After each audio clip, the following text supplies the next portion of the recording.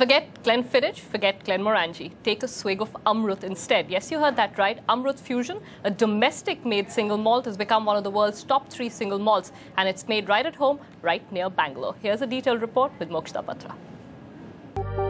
If you thought the world's best whiskies are made here in the Scottish Isles, think again. How about here on the outskirts of Bangalore? Amrut Distillery, which makes a malt called Amrut Fusion, has been rated as the 3rd best whiskey in the world by leading whiskey writer Jim Murray.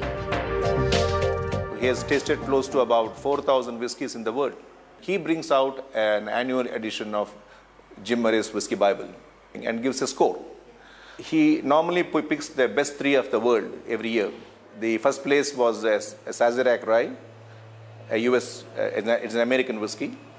The second was a Scottish Isla, Ardbeg, Supernova, and third was Amrut Fusion.